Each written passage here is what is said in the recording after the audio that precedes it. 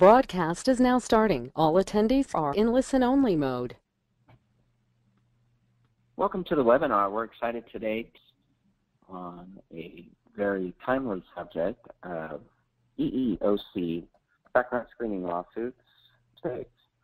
Scott, welcome to the webinar, and I'm going to go ahead and turn it over to you. Thank you. I appreciate the opportunity to what we're going to be talking about today, as Bob suggested, is the EEOC's criminal history guidance, what has taken, and also best practices. What do we do about it? There's a slew of different emotions that clients have, from frustration to uncertainty. And one of the things we're going to talk about today is, what do you make of it now? What do we do about it now? From a year or so ago about the Duke University Cancer Center. Duke University had looked to boost its institution. They identified a candidate in, I believe, South Dakota who had the power. And Duke University decided to bring him in, and right away he got off to a fantastic start, biggest scientific magazines in the United States. And that led to a stage 4 cancer research as a last hope for people in the end stages of cancer. And many, many people were very excited about it. And enthusiasm grew. And with that enthusiasm came increased prestige for Duke University and increased attention.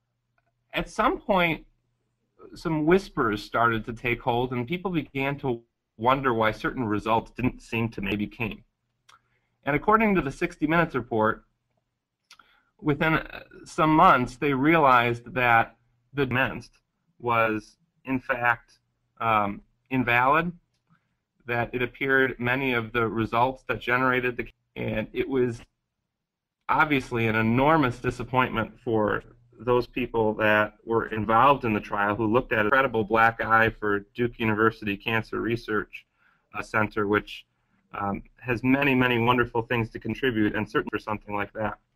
And the last thing that the report did is it looked back, what could Duke University have done to avoid the fact that this scientific researcher was not what he presented? Does anyone think he's actually a Rhodes Scholar? He determined that while he had recorded himself as being a Rhodes Scholar, he in fact was not one. But apparently Duke University Cancer Center had him an employment opportunity. One of the things that I have seen through the years is that background checks are crucial. Background checks has not changed. What has changed, though, and especially the last handful of years, are the risks associated with running background checks in a way that may be controversial. One area where we have seen a lot of movement in just the last year or two, the EEOC is the Equal Employment Opportunity Commission, a federal agency charged with investigating discrimination concerns, among other things, analyzing and monitoring and suing employers related to background checks in a way that they never.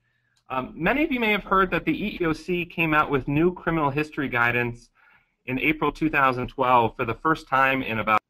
When the EEOC comes out with criminal history quote-unquote guidance, they are not passing a law, and they are not implementing to do either of those things. But that being said, their guidance carries significant weight. There's looking to head off potential discrimination suits. Many employers have complained for releasing the guidance. Most of it seemed to be assembled in the cover of night. I actually had a chance to talk to EEOC, and I asked him a little bit about the backroom process that led to the creation of the criminal history guidance, and it actually might surprise 1,000 times worse than it ended up. For many employers, that won't be much consolation, but you should know that backroom debates and discussions within the EEOC, and there were lots of people on the side of the fence, burdensome for employers. What are the biggest take-home points of the EEOC's criminal history guidance? The use of criminal background checks by employers was having a disparate impact on minorities. So some of you may say, background checks or with the use of criminal history information, because if you look at the federal law that they enforce called Title VII, nowhere in convicts or discrimination against felons. this. And so employers have asked me, why is the EEOC getting involved in this? Because it believes that while employers may not be intentionally discriminating against individuals in certain groups, certain situations could have the effect of hurting minorities. And the two minority groups that they have identified as being the most are African Americans and Latinos. Those are not my words, those are their words. What they have said is that they are going to employers saying that their use of criminal background screening reports is having a disparate impact on minorities. The EEOC has told employers in this guidance that you ought to do a handful of different things. And again, they don't have the power to say that this is a legal requirement, that it's a law or it's a regulation.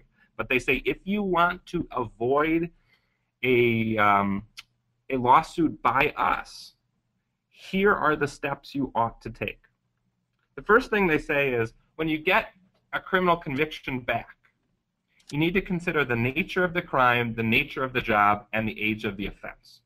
So here's an example. Let's say you are hiring for an office position, and the office position does not involve driving. And you conduct a background check, and you find out that the individual in question has had a felony DUI from a handful of years ago.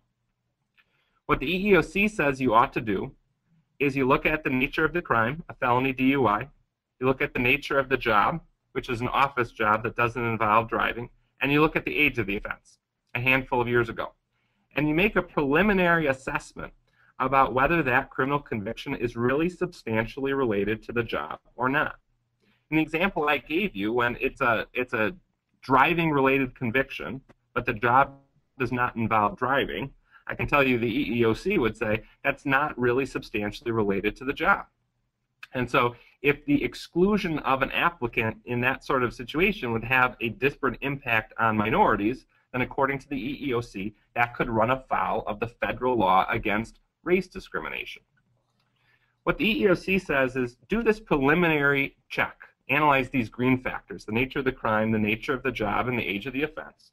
And then if you reach the preliminary conclusion that there is a substantial relationship and that you plan to disqualify the applicant based on what you have learned, the EEOC says don't stop there.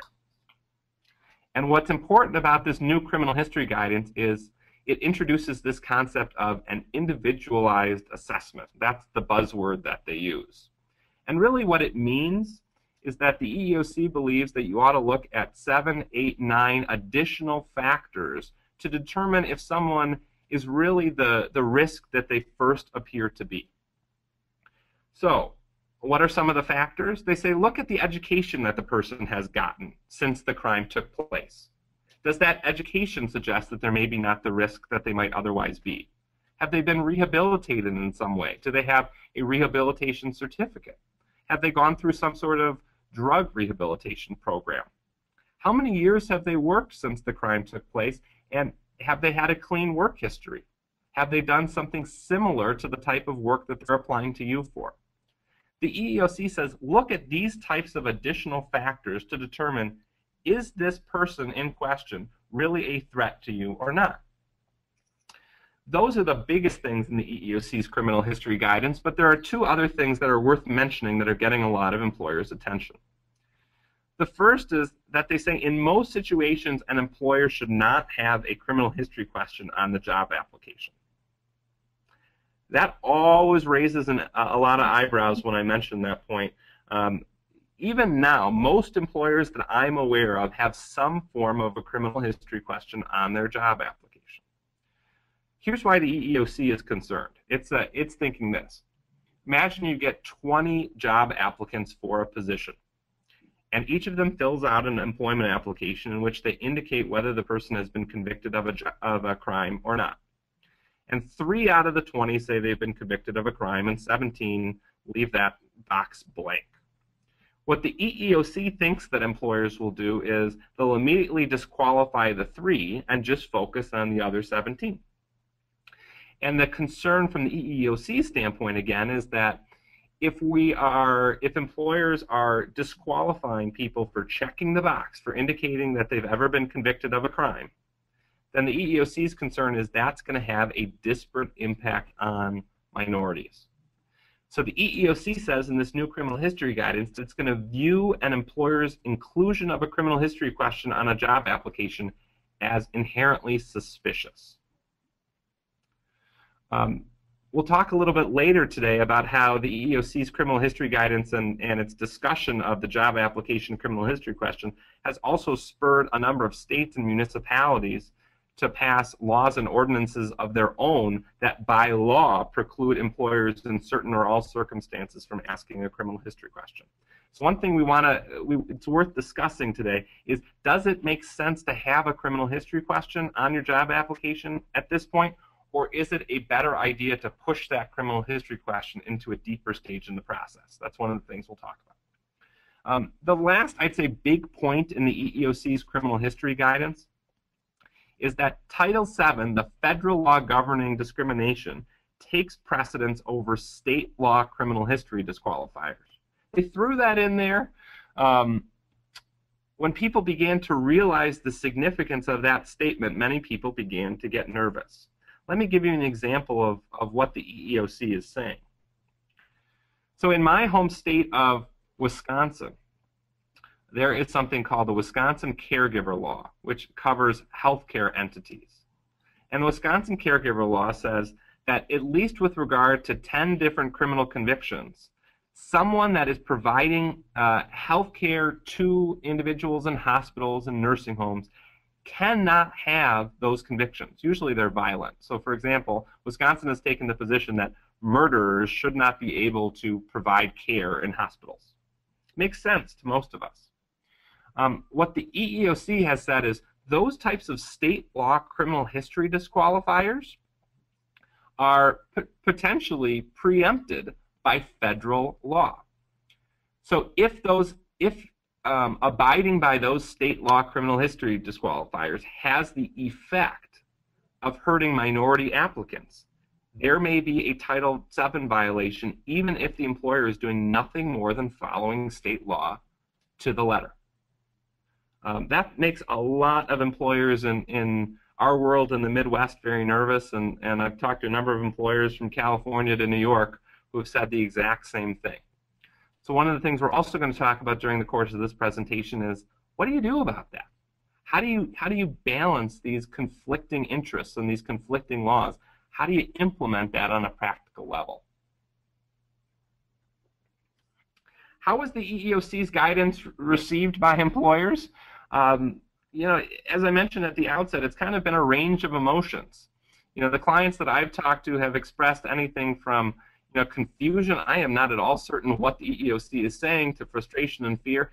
I know a lot of other employers who are just saying, listen, it's not worth the trouble. I am not going to spend my time trying to comply with the EEOC's criminal history guidance. It's not a law. It's not a regulation. My chances of getting sued are remote, and so I'm just going to leave it alone. I can tell you where I fall is somewhere in between those kind of polar opposite reactions. I think at this point in time, now a year and a half into the criminal history guidance era, it's worth doing some reasonable, pragmatic things to lower your risk. There are things that I think that most employers can do without an awful lot of trouble to limit their risk of a potentially crippling class action without unduly disrupting the hiring process. And another thing we're going to talk about today is, how do you do that? What are some of the reasonable steps that you can take without making your hiring process slow or unwieldy? So as I mentioned, the EEOC criminal history guidance came out in April 2012. What has happened since then? Most employers don't know. Well, there have been 3 major lawsuits filed, and we're going to talk about all 3 of those today. There's been a major court decision on a pre-existing case brought by the EEOC related to the use of criminal history information and credit information. There's been 1 settlement with the EEOC that they released a PR statement about that's worth at least knowing. as you probably know, there's been widespread publicity about it. The EEOC's criminal history guidance and this new scrutiny of background checks has been covered in the New York Times, the Wall Street Journal, 60 Minutes, just about every major newspaper and publication in the country. So people are paying attention to this. You may have heard that there was a letter from 8 or 9 state attorneys generals criticizing the EEOC guidance and saying it's taking and making things unnecessarily difficult for employers and for no reason. Those 8 or 9 states are mostly located in the South and the West.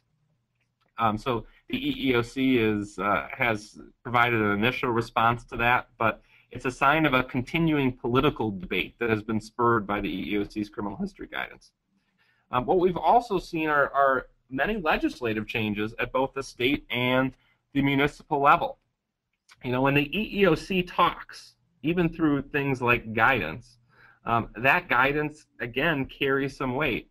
And there are states like Minnesota, states like Delaware, municipalities like Seattle and Newark that just in the last year or two have made significant changes in their own laws that dictate how employers may consider criminal history information and when employers may consider criminal history information. And most of us would expect that sort of trend to continue over the upcoming years. Let's talk about the 2 biggest developments. These were lawsuits filed by the EEOC in spring of 2013, so about 6-7 months ago. They brought them against BMW and Dollar General. I suspect some of you may have a guess as to why they brought them against BMW or Dollar General, and your guess would probably be correct. These are big employers. These are familiar employers. These are employers that are covered by major publications and press outfits in the United States and around the world. And so when they're involved in a lawsuit with the EEOC, that gets attention. And what the EEOC has tried to do since it released its criminal history guidance is to get employers' attention and to convince them to change their practices. One thing that's noteworthy about the suits against BMW and Dollar General is that many employers would look at me and say, you know what, it seems like BMW and Dollar General were doing an awfully good job trying to be thoughtful about their use of criminal history information. Neither BMW nor Dollar General excluded any and all convicts or excluded any and all felons. They made a deeper dive. They tried to assess whether the convictions in question really were job-related or not. Both of them have what's called a matrix. I suspect many of you are familiar with that. A matrix is essentially, the way I look at it usually is it's a table, and it says if this person has such and such crime, then they're going to be excluded from the job. Or if this person has such and such crime, then we're going to ask them follow-up questions. Something like that. Both BMW and Dollar General had that sort of system. And they both had it set up so that if individuals had certain convictions, they were automatically excluded. BMW's matrix focused on things that most employers would think are very job relevant to just about any position. Things like violence, violence offenses, weapons offenses, drug distribution. Dollar General, similarly. The EEOC still has taken the position in these 2 cases, which were brought as class actions and remain in their early stages. The EEOC has still said even these more narrow considerations of background screening data is not enough to avoid an EEOC lawsuit. And the reason they say that is because neither BMW nor Dollar General had what the EEOC calls this individualized assessment criteria. And that's what we talked about earlier. That's the 7 or 8 additional factors that go to whether the person has been rehabilitated or grown or developed in some way that suggests that they're not the threat that they might initially seem. One thing that would be particularly frustrating for BMW and Dollar General, I'm sure, is that at the time they made these employment decisions in question, there was no such thing as the EEOC's 2012 criminal history guidance. It hadn't come out yet. The decisions involved here mostly were taking place in 2008, 2009, 2010, and they're just now germinating into actual lawsuits. And so, many of the employers that I talk to not only think it's unfair that the EEOC is going after these employers, given that they didn't just exclude any and all individuals with a conviction of any sort, but also because they're blaming them for not following criteria that didn't even exist when the employment decisions were made. What we're going to talk about today is what should you make of these cases? Again, they remain in their early stages. We don't know how they're going to come out. But for both BMW and for Dollar General, these are major class actions. These are things that they're likely going to be dealing with for the next several years. They involve major monetary risks. Big damages can come out of this. And you're talking big time and stress risks, as well as public relations issues. Most employers I know don't want to be in this position. So how can you avoid it? That's one of the things that we're going to address as this conversation moves forward. Those two are not the only lawsuits, though, that have been filed since the EEOC's criminal history guidance. Most employers I know are not aware of this one. It's called Walden versus Cincinnati Public Schools. Remember earlier when we were talking about that situation where there's a state law that says an employer has to exclude certain people with certain criminal convictions? And what happens if that state law potentially brings you into conflict with federal law? That's this case. So the idea that language was just throw-in language by the EEOC is not true. Lawsuits are taking off under that idea. In this particular case, the Cincinnati Public School District fired 10 district employees that they found out had certain criminal convictions that represented automatic disqualifiers under Ohio law. 9 of those employers were African American. And I can tell you that having read through the complaint, it appears that most of those convictions were fairly old. A private plaintiff's attorney, not the EEOC, a private plaintiff's attorney brought a lawsuit saying that the termination of, in particular, these 9 African American employees was a violation of Title VII. The school district immediately brought a motion to dismiss. And there's some question about whether that's the right procedural mechanism to use, but you'll certainly understand their argument. Their argument is, listen, the state made us do it. We're doing nothing other than following state law.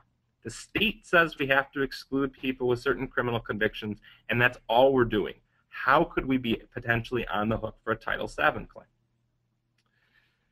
The district court judge in Ohio reviewed the motion and the response and ultimately denied the motion to dismiss. He found that there was a viable Title VII claim, and he reiterated a lot of the reasoning that the EEOC had used, that federal law trumps state law, and just following state law is not an automatic defense to a Title VII suit. And he even noted in there that the EEOC criminal history guidance agrees with that analysis. It puts employers unquestionably in a difficult position. And at the end of this presentation, we're going to talk about how do you deal with that. I'm not just here to bear bad news. And a lot of what we're going to talk about as this conversation moves forward is how you can be practical about this. Why this does not have to be the end of the world, and certainly should not mean the end of background checks. One good news bit for employers is this case EEOC versus Freeman.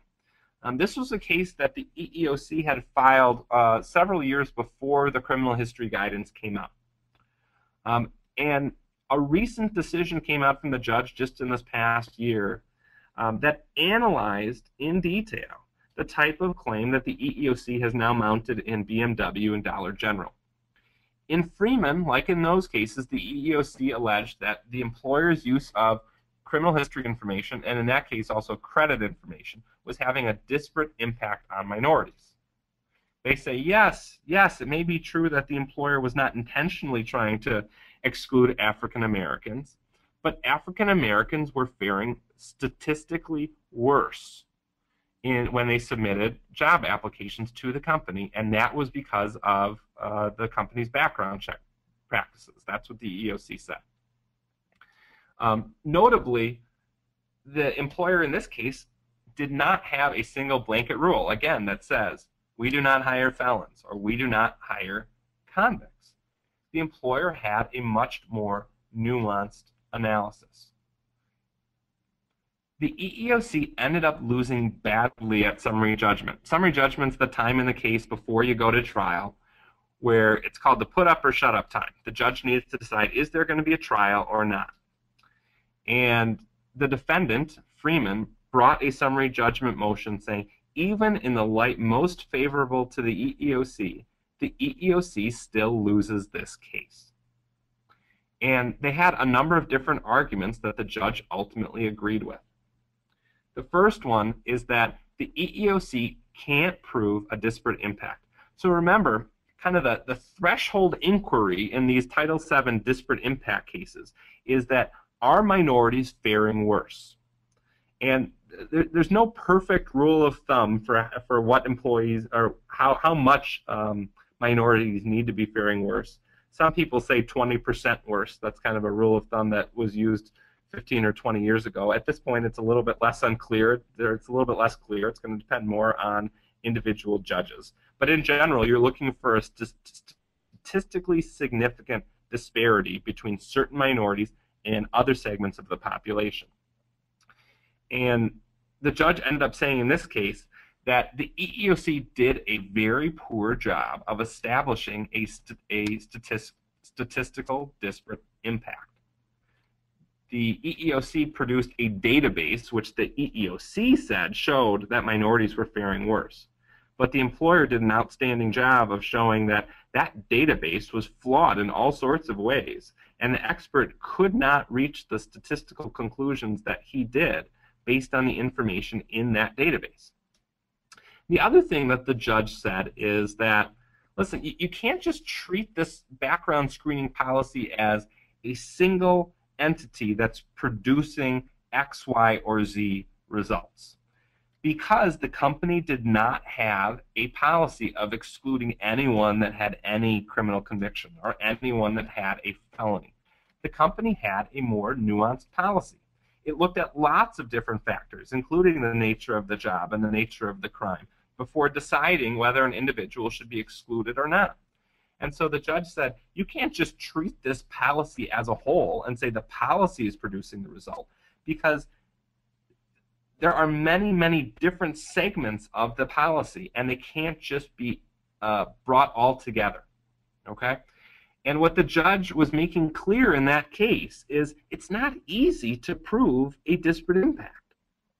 So one of the pieces of good news for employers is that in the event that you do face a disparate impact case, there are arguments to make right out of the get-go to say the EEOC cannot show a Title VII issue here because they cannot prove a disparate impact. It is notable, though, in this case, too, that this case does not address the individualized assessment criteria at all. It does not say whether the EEOC is in position to ask employers to be incorporating the individualized assessment criteria. It doesn't at all opine on whether employers can avoid liability by following the individualized assessment criteria that the EEOC has outlined. The individualized assessment piece of the criminal history guidance is not a part of this case at this point. But still, it is very good news for employers.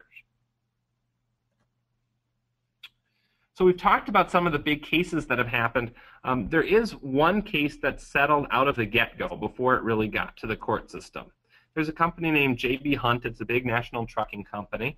And the EEOC said, again, that the employer was wrongfully excluding individuals based on convictions that weren't all that job-related, and that this was having a disparate impact on African Americans.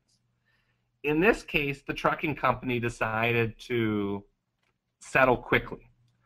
For the trucking company, it meant that they likely did not have to produce a significant monetary award to either the plaintiff or attorney's fees to the EEOC of any kind.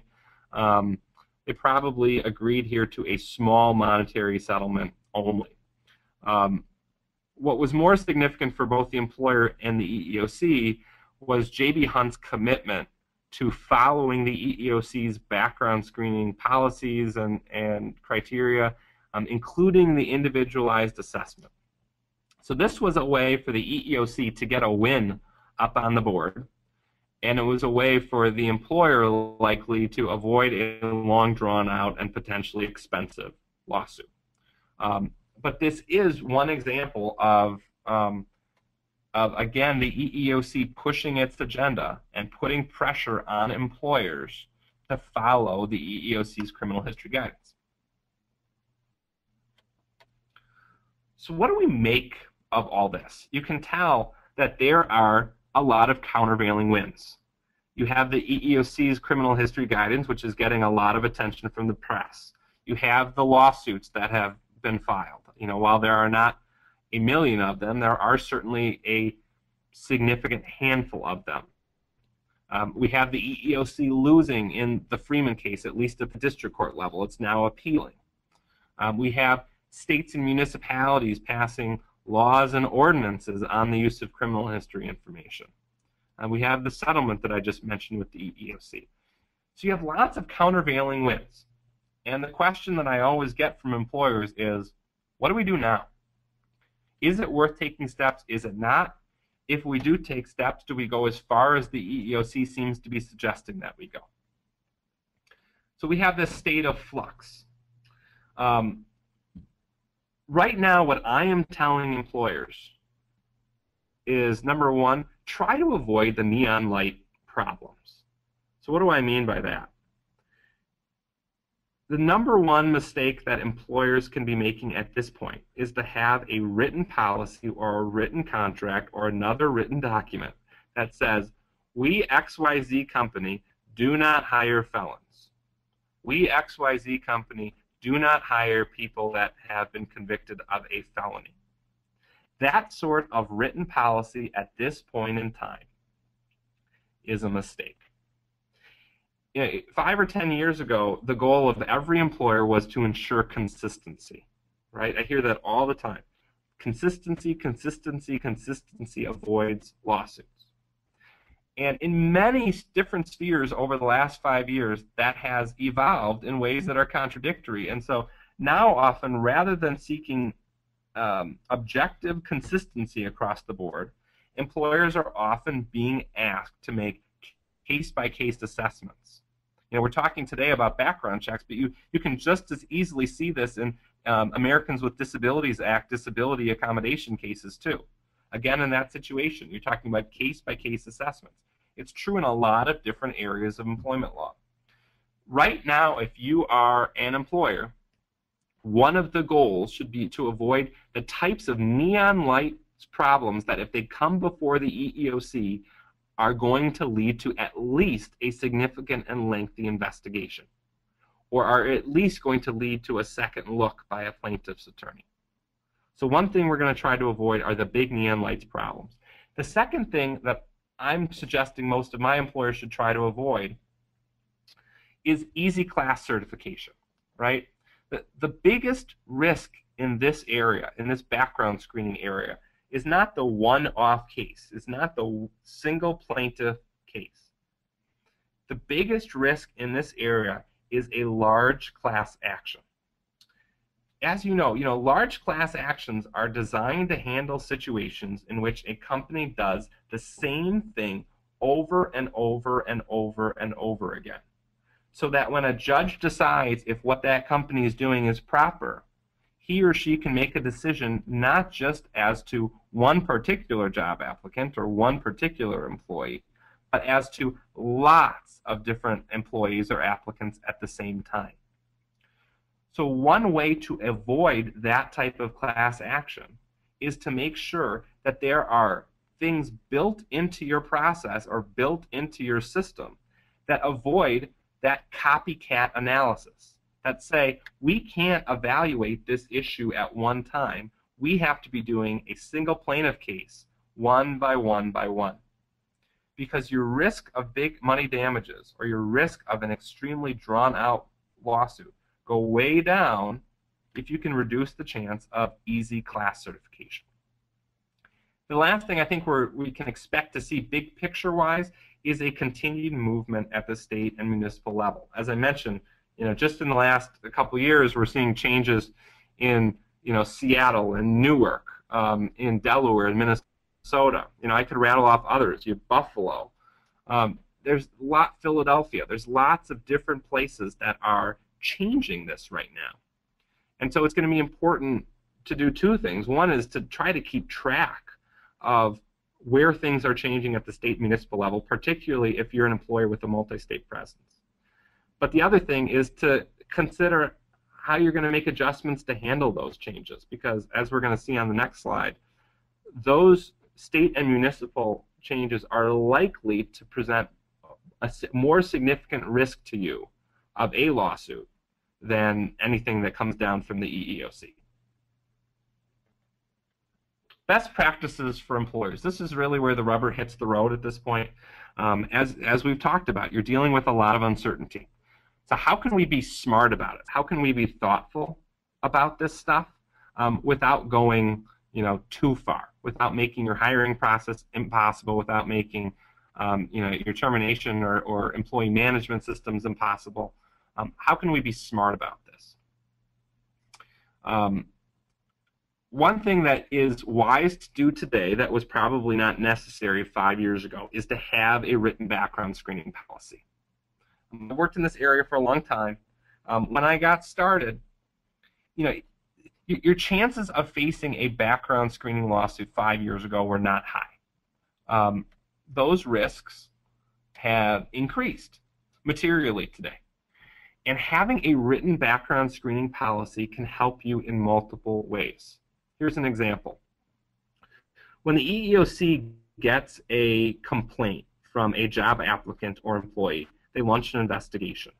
And the purpose of that investigation is really to determine whether the case is one that they ought to pursue hard, whether it just be through investigation or a lawsuit, or whether they should get rid of the case fairly quickly. Despite what most employers believe, the EEOC does not have endless resources. It does need to decide where it's going to put its attention. Last year, if you look at the statistics, the EEOC only filed about 120 cases. So if you do the math, that's only a little over 2 cases per state. And overwhelmingly, those cases have nothing to do with background checks, and most have nothing to do with disparate impact, right? So what you're looking to do as an employer is trying to avoid to be one of the handful of cases that the EEOC will pick up, or one of the handful of cases that they will work hard to refer out to a private plaintiff's firm. Okay? One way to get off their radar quickly is to have written policies that speak to the issues that the EEOC is concerned about. So, for example, saying that you follow Title VII, tipping your hat to the individualized assessment criteria, right? Those types of things in print, getting rid of the criminal history question from the job application, those types of relatively small changes in a policy, in a written policy, can help to give you the proof you need to get out from an EEOC investigation, hopefully early. So it's worth having a background screening policy in a way that it wasn't several years ago. A second thing I'm suggesting to certainly all of my employer clients is that you don't ask a background screening information like pre-employ for convictions that you won't use. Now, if you listen to what the EEOC is saying, the EEOC says that you should actually be making a position-by-position determination about what criminal history information that you want. So if you go back to the example I gave fairly early on with the office worker, right? What the EEOC would say is, don't ask for driving-related offenses when you know that the office worker is not going to be doing any driving as part of his or her job. Now, the concern I get from employers about that is it's too burdensome. Most employers do not want to be making position-by-position assessments of what criminal history information that they want. So if you fall in that bucket, I certainly understand. One way to kind of balance it, to get some bang for your buck, but hopefully not to go too far or make it too difficult, is to say, listen, I'm not going to be making a position-by-position determination, but I will agree not to ask for criminal history information that I know up front I'm not going to want for any position. For example, I have certain employers that will not want driving-related offenses for any position. Well, if that's you, don't ask for it. If you know that you're not going to look at misdemeanor offenses from 20 years ago or more, don't ask for it. You know, if you know you're not going to look at minor drug offenses, or you know you're not going to look at, you know, other more minor crimes, don't ask for it. Because at this point in time, if you're not going to be using certain criminal history information, why take on any potential controversy? Because think this through for a second. If you get that criminal history information from pre-employ, the presumption is that you considered that information as part of your analysis, determining whether to give the person the job or not. Well, if you know that you're not going to use that driving-related information, then why put yourself in the position of having to disprove use? The easier and smarter way to go is just not to ask for it from the outset. We talked a little bit earlier today about hiring matrices, which kind of were all the rage several years ago, and I think are beginning to work their way out. As you know, these matrices say something like, if convicted of assault, do not hire. If convicted of attempted murder, do not hire. What I tell employers that I'm working with today is that sort of black and white outcome is no longer to your benefit. Okay? How can you have a matrix that still makes sense? One thing that I see many employers doing is, instead of saying, if you have an assault conviction, you are out, they'll say, if you have an assault conviction, the company will review it. The idea is to, in some ways, line up a matrix with the type of deeper analysis that the EEOC is advocating for. Or at least not making it so obvious that you're not following the EEOC's criminal history guidance, or the state laws in a number of places that say a crime has to be substantially related to the job in order to be used by an employer, right? It's a good time to get rid of black and white outcomes and to move instead to a, we will review it. If you want to have part of your matrix say, in certain situations, we won't care at all, that's fine too. That's fine too. For certain minor stuff, we won't care. It won't impact the hiring process at all. Fine. But the ones that you believe will impact your thinking, it's better to say review than to say automatic exclude. One thing that can help employers to deal with the burden of the individualized assessment criteria is to place some of the burden on the job applicant.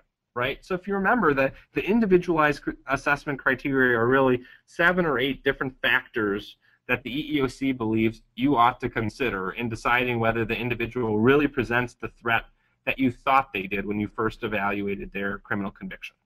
Right? One option that you have is to ask some or all of those questions in writing to the applicant and to ask them to answer them within, say, 5 days or a week or 10 days. As you know, in many situations, the job applicant will not follow through on answering those questions. So then you're in position to exclude the applicant, not based necessarily on the criminal conviction, but on the fact that they basically weeded themselves out of the hiring process. That's useful. It's also useful because you're getting all this writing back from the applicant. And so inevitably within the 5, 6, 7, 8 questions that the applicant answers, there will be material that you can use to say, here's why I didn't hire this particular individual. And so think about that from a class action perspective. We talked about earlier how class actions involve copycat thinking, right? The company did the same thing over and over and over and over and over again. Well, if you're getting individualized assessment writing back from job applicants, and you're making individual determinations based on those writings, How could a judge say you handled each situation exactly the same, such that if the judge believes you made the wrong call as to one, he can say you also made the wrong call as to all the other people? That's not possible, right?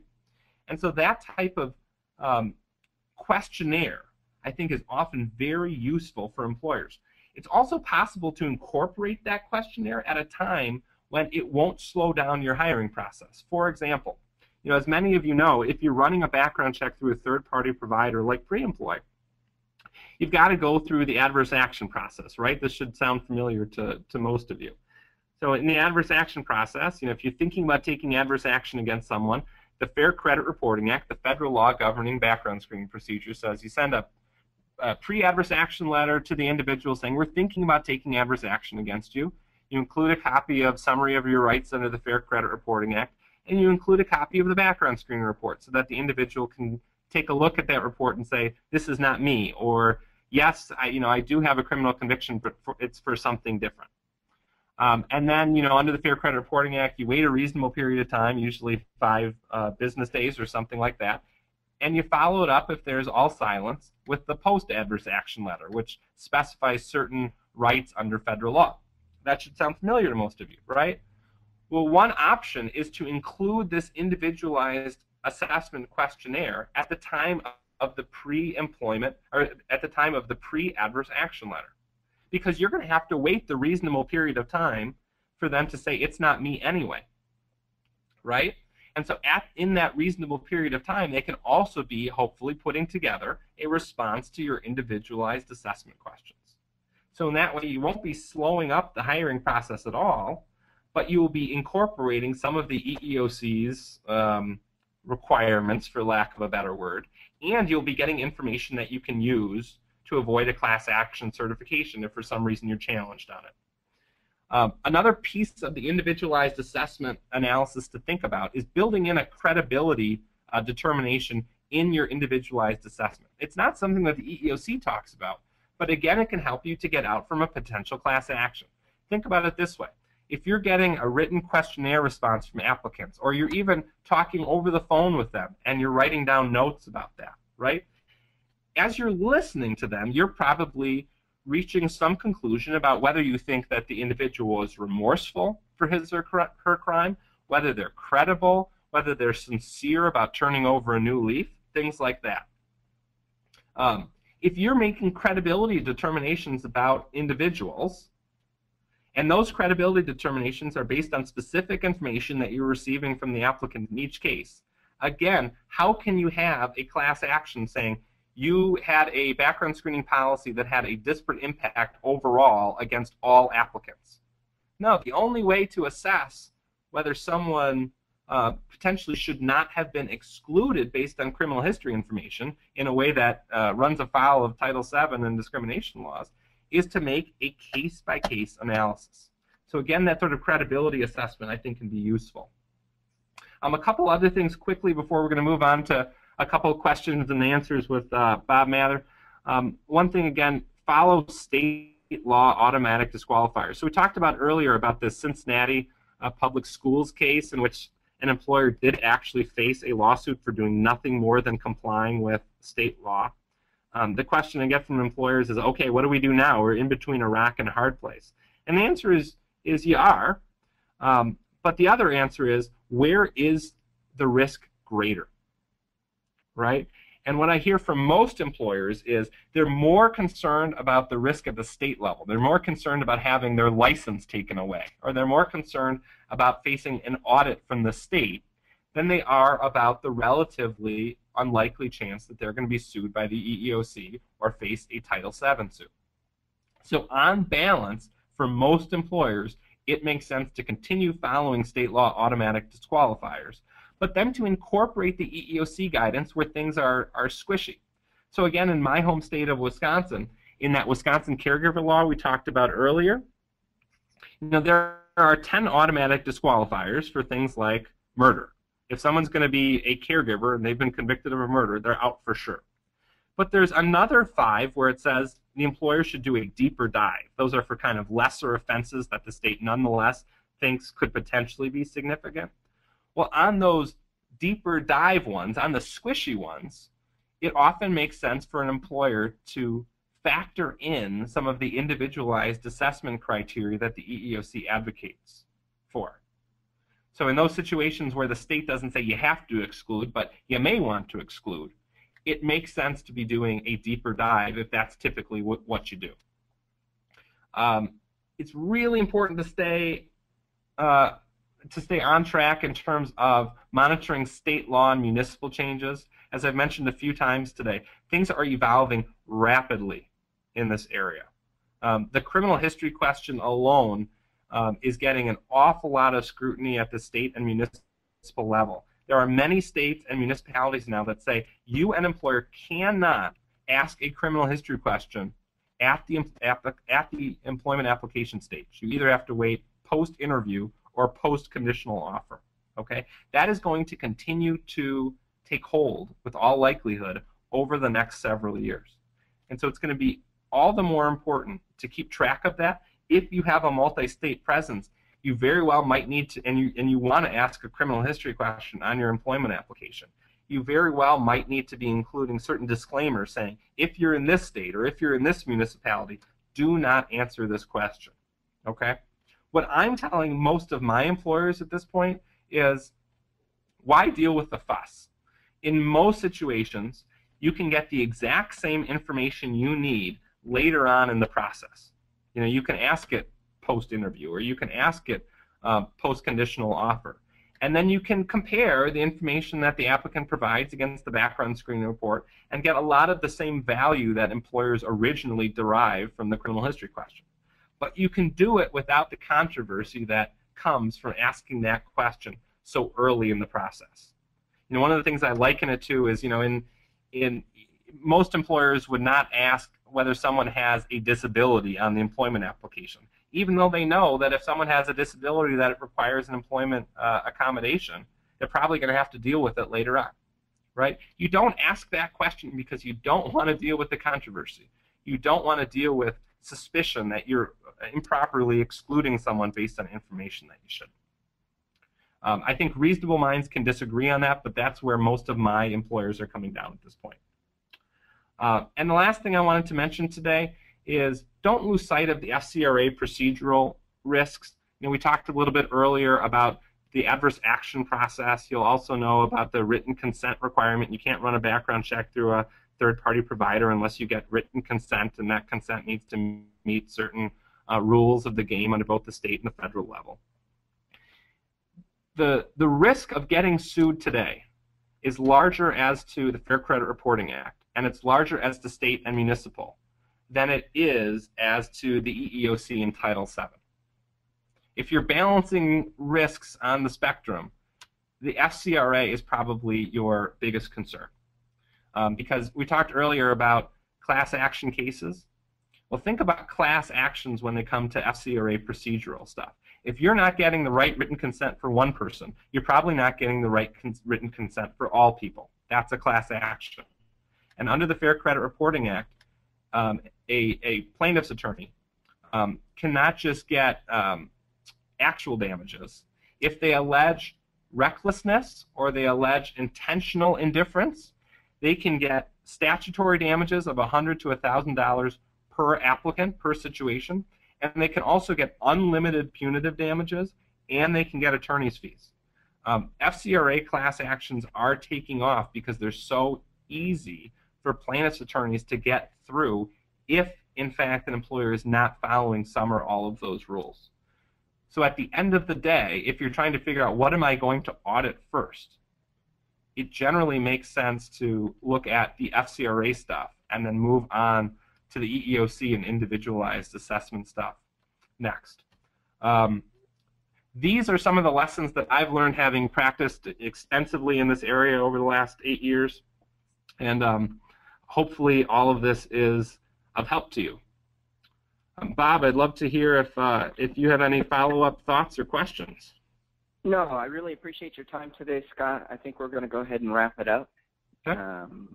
And you guys all have a great day. And we will gladly be able to answer any follow-up questions. We'll have some information on your screen that you can email or call, and either Scott or one of our representatives will get back to you. So thanks a lot, Scott. Thank you. I very much appreciate the opportunity, and hope to see all of you soon.